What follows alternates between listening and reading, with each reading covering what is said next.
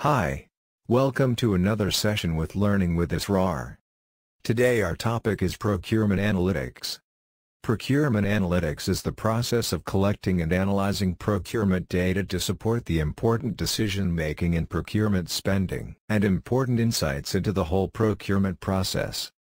Traditionally, procurement analytics was just examining the past data of procurement, which were usually printed out in Microsoft Excel, but now procurement analytics is powered by artificial intelligence, which has automated the procurement analytics by combining many data sources.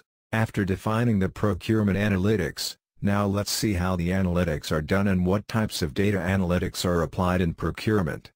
There are many types of procurement analytics available, like descriptive, which analyze the historical data from actual purchases, while other analytics like diagnostic find out the causes of problems if there are any. Others are advanced analytics like predictive and prescriptive. Those can predict and create ideal budgets and strategies for future procurements to mitigate risks and disruptions and improve profitability opportunities.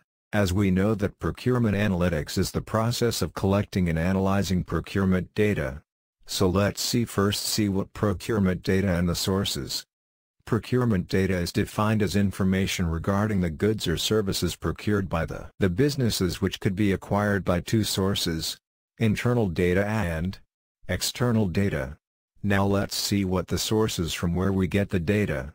Internal data sources: enterprise resource planning, ERP, accounting solutions, invoice and purchase order management system, customer relationship management, CRM, platforms, vendor relationship management, VRM, solutions, contract management solution. External data sources: company and supplier information, procurement benchmarking services, competitive intelligence systems, public procurement datasets, procurement data solutions.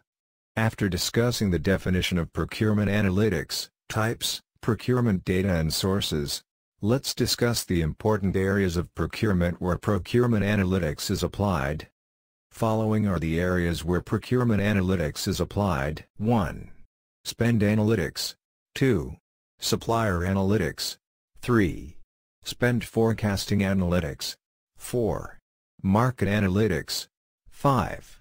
Sustainability analytics. 6. Savings lifecycle analytics. Now let's discuss these one by one. The most important area where procurement analytics are applied is spend analytics, which is the analysis of procurement spending data taken from internal or external sources of the business, which may include invoice analytics, which is analysis of invoice data and payment cycles; purchase order analytics, it is the analysis of purchase orders, maverick spend, and purchase order cycle times; payment term analytics is the analytics of different payments terms and their impact on working capital improvement opportunities. Next area of procurement analytics is supplier analytics, is the analysis and comparison of individual suppliers' performance, analysis of supplier risks, analysis of sustainability, and analysis of supplier base. Here are areas of supplier analytics: A. Operational analytics, B. Financial analytics, C. Contract analytics, D. Diversity analytics, and E. Social media analytics. Now let's see one by one. Operational analytics. This type of supplier analytics focuses on the operational data of a company's supply chain, such as supplier performance, on-time delivery, and quality metrics. Financial analytics. This type of supplier analytics focuses on the financial data of a company's suppliers, such as invoices, payment history, and credit risk. Contract analytics. This type of supplier analytics focuses on the contractual data of a company's suppliers, such as pricing, terms, and conditions. Diversity analytics. The analysis of social responsibility and diversity in the supply base, on category and individual supplier level. Social media analytics. This type of supplier analytics focuses on the social media data of a company's suppliers to find the market reputation of the supplier, such as online reviews and ratings. The third area of procurement analytics is spend forecasting analytics, which is about the future procurement spending data and its impact on profitability and planning and budgeting.